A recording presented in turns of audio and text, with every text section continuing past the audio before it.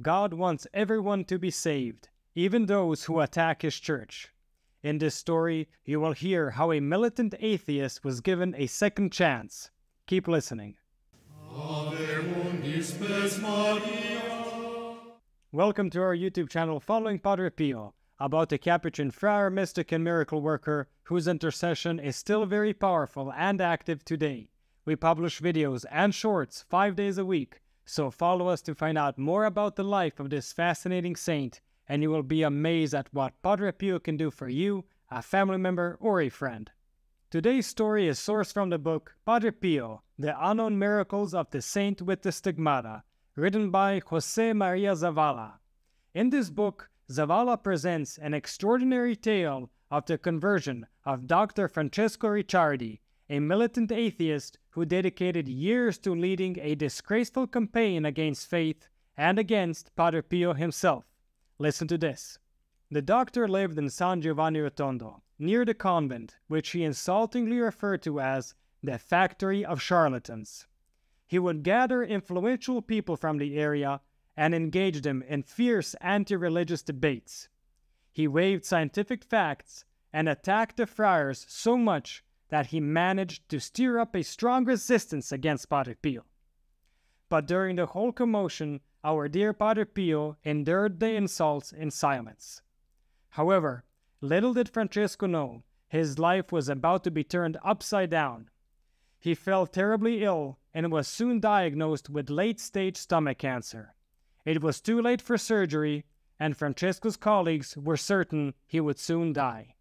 News of his condition quickly spread through the town of San Giovanni, and before long, everyone knew about the doctor's worsening health.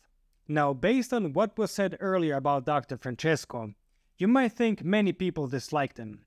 But on the contrary, he was loved by the community. You see, besides his anti-religious activism, Dr. Francesco was known for his great generosity and would often treat the poor without charge.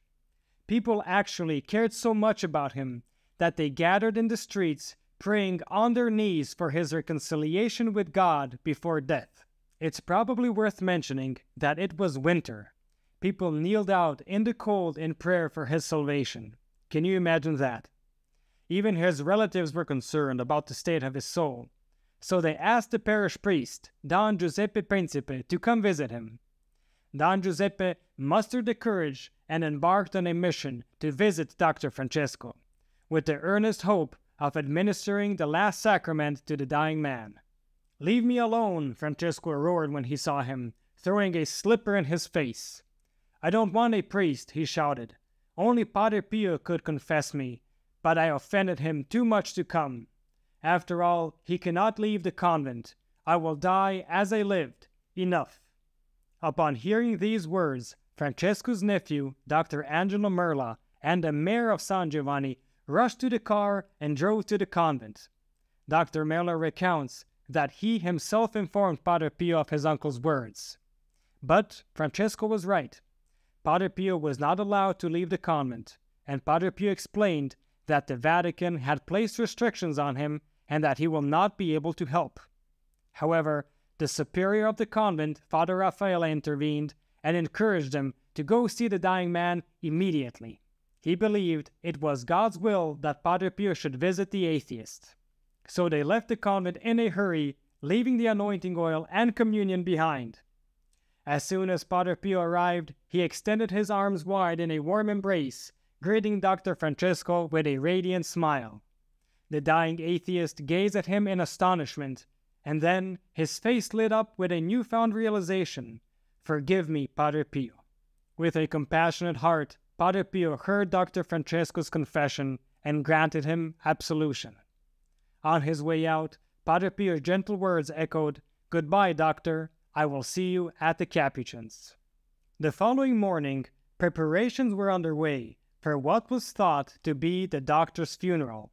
However, to everyone's amazement, the news spread like wildfire. Dr. Francesco was still alive. The event was regarded as a miracle. Within 3 days of Padre Pio's visit, Francesco's health was completely restored, leaving no trace of cancer.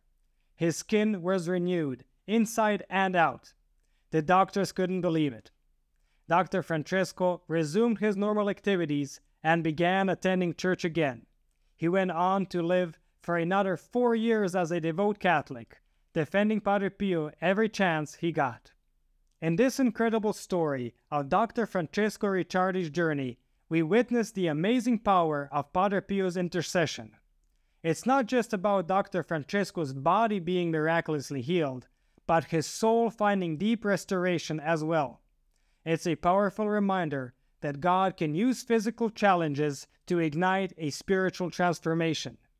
This story is yet another testament to God's boundless love for sinners. Thank you for listening. Please give our channel a boost by continuing to watch another video. This will help with the YouTube algorithm. I have recommended some videos especially chosen for you on the end screen.